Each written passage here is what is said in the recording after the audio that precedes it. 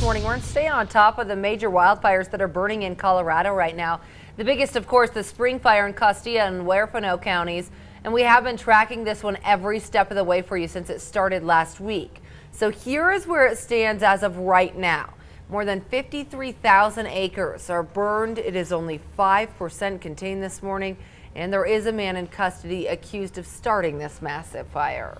News 5 Sheila Gerard joins us live again from Huerfano County this morning with more on the firefighters' plans to attack that fire today. Sheila? Ira and Bree, we're just off of Highway 160. That wind starting to pick up a little bit this morning, and I want to show you this. All of that haze and smoke from the distance, that's all from the spring fire stretching out for many miles. And as you can see, I mentioned we're just off of Highway 160. State Patrol still has this road shut down. No word yet on when it's going to reopen, but some good news. The Type 2 Rocky Mountain Incident Management Team Blue is going to assume command of the northern end of the fire. That starts this morning, and that's going to add about 60 firefighters, all working to get these flames under control. Fire bosses say they're expecting an additional 700 firefighters in the next few days. In addition to crews already at the fire, there are 4 air tankers and 9 helicopters battling those flames. If you're wondering why the super tanker isn't out here, well, that's because it's currently fighting fires in Sacramento.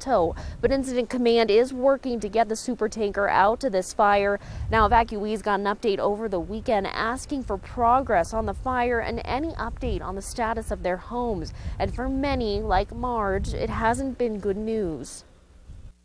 They've been going in and out of that area, and I asked him to let me know if he got any news, and he informed me on Saturday morning my house was gone.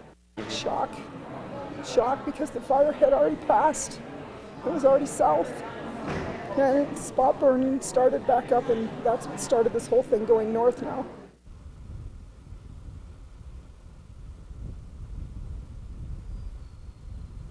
The man accused of arson and starting the spring fire is not a legal U.S. citizen. According to immigration officials, 52-year-old Jesper Jorgensen is from Denmark and will be turned over to ICE at any point he's released from custody.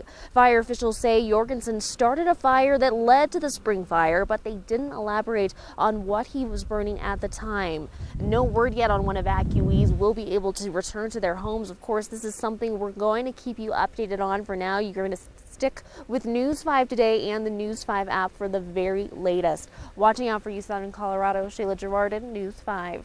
Thank you, Sheila. We're also watching out